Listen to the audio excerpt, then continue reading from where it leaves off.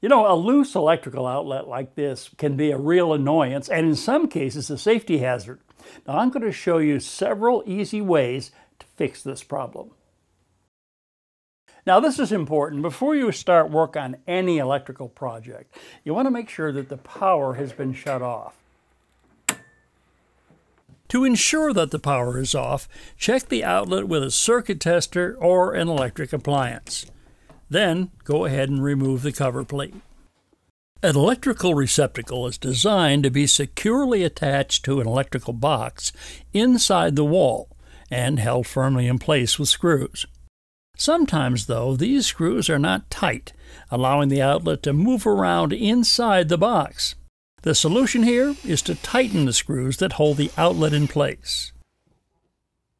In other cases, the problem is that the electrical box is set too deeply in the wall. Tightening the outlet to the box would cause it to be recessed from the cover plate. To correct this, the screws are sometimes left intentionally loose in order to permit the outlet and cover plate to be flush. This, however, allows the receptacle to move around. The solution to this problem is using spacers. This is one type of spacer. It comes in a long strip like this, and you can actually fold these like this to come up with whatever thickness you really need. In our case, it's not recessed very much, so we're just going to use one of these, and we cut that off using a pair of scissors. Now the first thing we're going to want to do here is loosen the screws, both top and bottom, and then drop our spacer in between the outlet and the box.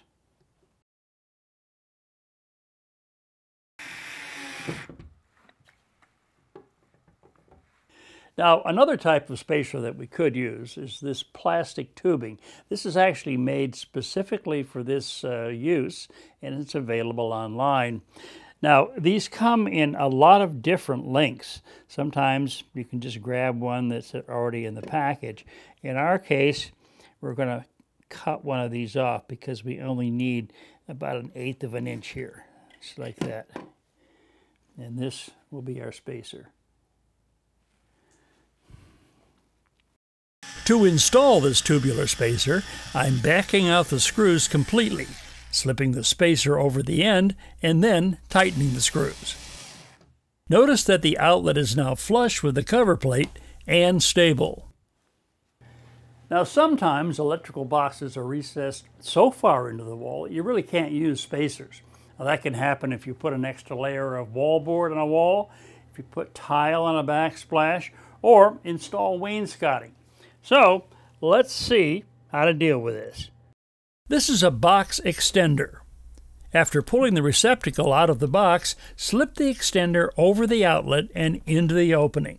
When it's in place, reinstall and tighten the screws and replace the outlet cover. On occasion, an unstable receptacle can be the result of a loose electrical box inside the wall. This problem can be solved without opening up the wall by using a wall plate spacer like this.